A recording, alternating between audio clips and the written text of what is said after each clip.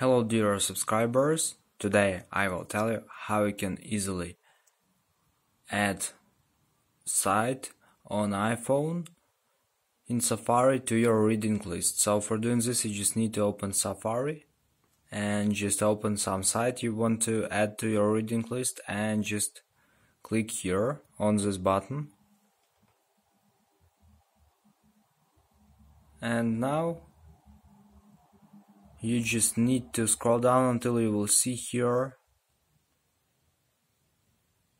add to reading list. So just click here and now your site will be successfully added to reading list. So thanks for watching, have a nice day, subscribe to my channel, click like and goodbye.